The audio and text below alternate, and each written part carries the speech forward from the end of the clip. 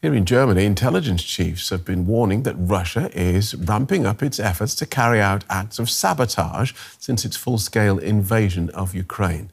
Domestic intelligence chief Thomas Haldenwang cited a near miss in July involving a DHL cargo plane and a parcel rigged with an incendiary device.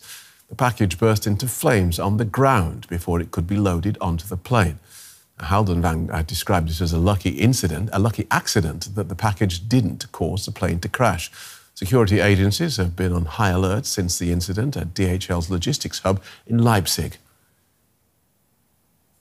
Here's some of what the intelligence chiefs had to say about Russia's intentions. A few years ago, I said that Russia was a storm, but China was climate change. Nothing has fundamentally changed in this statement, but the storm has turned into a true hurricane. This hurricane is moving with force from east to west, and we can see what's happened in our eastern neighbours, in the Baltic states and Poland, where things are even more brutal than here in Germany. The Kremlin sees Germany as an enemy. As Ukraine's second largest supporter, we have picked a side as far as Moscow is concerned. Whether we like it or not, we are in direct confrontation with Russia, and Putin has long since declared us his enemy. Let's get more from our political correspondent Simon Young. Welcome, Simon. Did the intelligence chiefs give more examples of Russian sabotage beyond the DHL incident?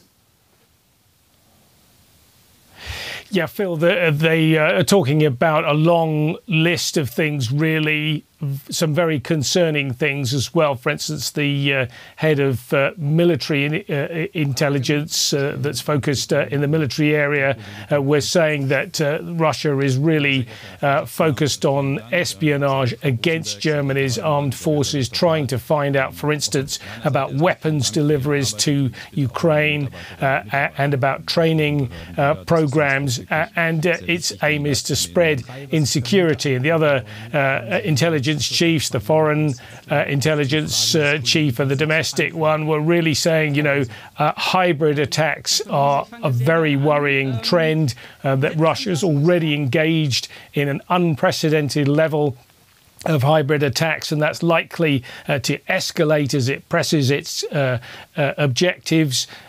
And we're seeing that already. They said there's, of course, social media is being used, fake news is being spread in order to undermine Western positions, but also infiltration of traditional media as well, also of political parties, also of German businesses, for instance, logistics businesses and other sort of industrially key sectors.